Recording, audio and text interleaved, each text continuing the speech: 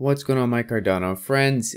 It's your friend Jack here in my mom's basement, reporting again for another daily episode of Cardano Daily. This is episode number 4, and in today's episode we're going to be talking about something that I think most Cardano holders should know about, and that is decentralization and the 3 fundamentals behind it.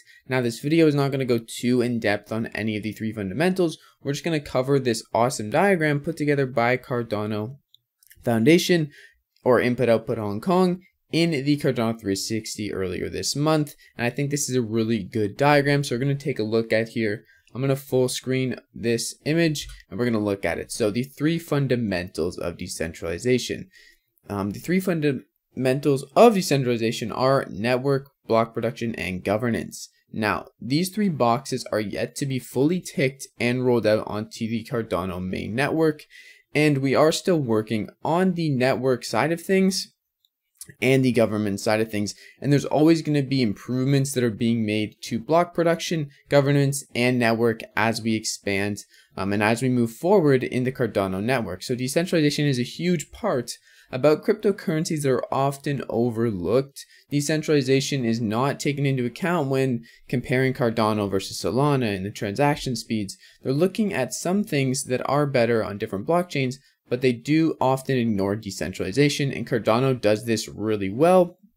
Once these 3 fundamentals are fully ticked and on the Cardano main network, Cardano is going to be something else in my opinion. And when regulation comes, or when institutions come, they're going to be looking for ways to keep their money decentralized and, essentially not being able to be manipulated by someone else or one big party is very important. So the first fundamental we're going to be covering real quickly is block production. And block production is essentially staking, and it's providing a way for users to participate in the protocol and to create blocks in Shelley. This will be achieved through delegation, stake pools, and incentives. So we've already started this on the Cardano main network, essentially staking, which is awesome, not only to tell people they can earn ADA by just holding it and staking it, but this is a big part of decentralization too, and allowing people to essentially host these staking pools, and there's no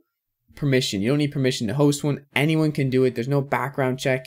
Someone could just go in and host a stake pool. They don't need experience. Yes, they could fail, but they're not risking anyone's Cardano because they're only risking their own pledge or their own resources, really, which is really important for decentralization. Anyone can participate in this process. Now, we're also going to be covering exchanges and the effect they might have on block production and decentralization in a minute here, but stick with me. The next thing for decentralization is governance, and governance is needed in order to manage, update, and improve proposals in a way that involves fair, inclusive voting by its users. So this is actually tied in with block production in the form that people who are staking their Cardano have votes on the Cardano blockchain, and they can vote for different things that happen in a fair, democratic way, where people who own ADA can basically make decisions for the blockchain. It's not one person making the decisions. It's not just the major shareholders. It is everyone who has ADA on the blockchain that is staking it can actually participate in voting, which is really important. This is still kind of being worked on. It's not fully polished yet, and governance is a huge aspect of decentralization that is going to impact how well Cardano does as a decentralized network. And speaking of decentralized networks, the network as the physical infrastructure and protocols must also decentralize. We'll achieve this through a shift to a peer-to-peer network. Now, there's a lot to go into with this. One article which I thought was quite interesting was an article by Input Output Hong Kong. I'll leave a link down in the description, where they essentially just talk about decentralization and how peer-to-peer deployment is going to affect this. Now, right now, this isn't fully deployed on the Cardano main network. They have started doing, evolving their peer-to-peer connection and making it better, but it's not fully ready to be deployed on the main network. And they have been deploying it successfully on the Cardano testnet with a small group of people. So not everyone has been included in this testnet, but they are rolling it out. And look right here, we will soon be launching a semi-public peer-to-peer testnet with the support of a small group of SPO partners. to help with initial testing before broadening this out to the wider stake pool operating community. Now, they are looking for feedback. They are looking for ways to basically improve this system.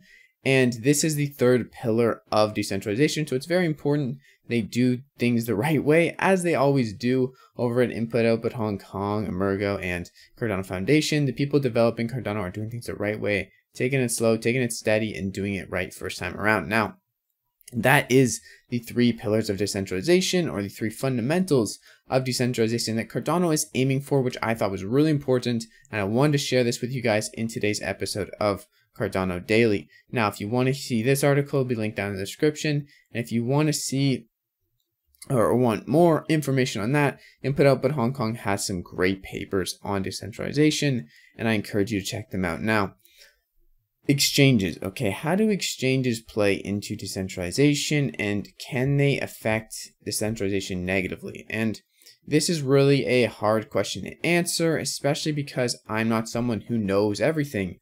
Once again, I'm just a person, a guy living in my mom's basement. I could be telling you all types of lies. Who knows? You shouldn't trust everything you hear on the internet, especially not a guy living in his mom's basement probably. But exchanges essentially offer a really good return often on your ADA for them holding it. Here's the thing though, when you give over the ADA to an exchange, you don't have access to it. There's a lot more risk inherently with this, because you can't just withdraw whenever you want. They can freeze your ADA, they can freeze your account. They have KYC, meaning the government can access the exchange through legal, and you can become, not the true holder of your crypto, which you aren't when you give it over to an exchange. It's in their wallet, it's not in your wallet, meaning they have essentially the full control of it in the end. So that is important to note, but also 17% is better than the average 5% from staking. Why the heck would I stake on Cardano stake pools? Well, risk is something to keep in mind, and just having full control of your ADA is something to keep in mind, but also because this 17% is not going to last forever. This is more of an incentive to get people on board, and I don't think it's a terrible thing. There's a lot of good things that come with having high APYs like this and them actually delivering on them. That's going to get people interested in crypto and people looking into this space, but you need to keep in mind that this is something to be wary about. It's not a for sure thing, and you won't have full control of your crypto when you're putting it on an exchange. Another thing to note is even IOHK has partnered with people that give you up to 8% interest on your Cardano. Now, this is a little bit more reasonable, and there are some catches with this, which I'm going to go over a sec. But Nexo Finance is a huge partner with Input Output Hong Kong that recently has become a good partnership, and they're integrating ADA into their finance products with crypto, which is really cool.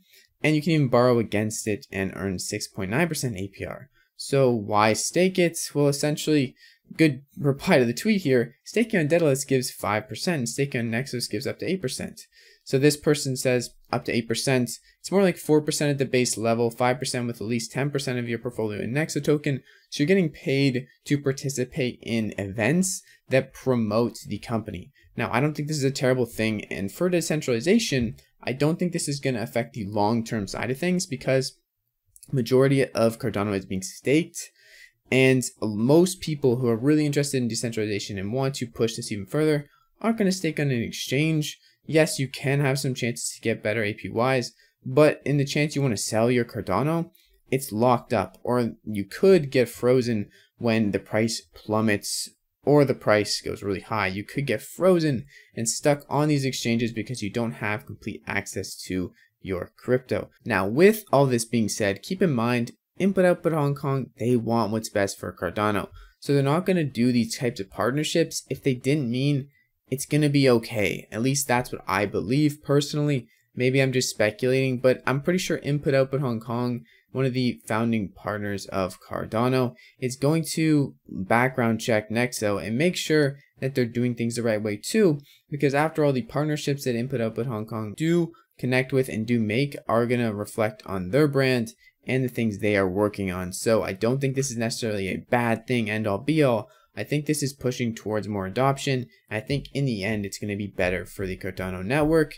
And decentralization is still going to remain a big topic with Cardano, and I think it's still going to be pushing more towards being completely decentralized than being in a state of, everything's on the exchanges and there's no hope for decentralization. The exchanges own everything. I don't think that's the case, but that's just my opinion. Anyways, thank you guys so much for watching this video. This has been the 4th episode of Cardano Daily. If you did enjoy it, please smash the like button. And with all that being said, I'll see you guys in the next freaking video. Peace out.